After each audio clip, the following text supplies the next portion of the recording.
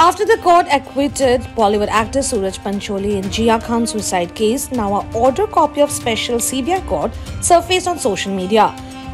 The order copy stated, "No doubt it is an unfortunate incident that a young girl has committed suicide. However, the available evidence on record reflects that the deceased was a victim of her sentiments. She could not overcome the emotions. The deceased could have always walked out of the relationship. However, she could not overcome her sentiment and her love for the accused, for which the accused cannot be held responsible. It has come on record that at the relevant time, the accused was also pursuing his career in acting and admittedly could not devote sufficient time for the deceased. However, on the earlier occasion when the deceased tried to commit suicide, the accused had saved her.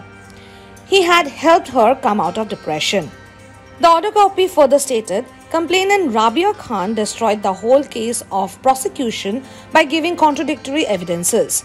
Complainant doubts everyone except herself." For more news and updates, stay tuned to ETimes.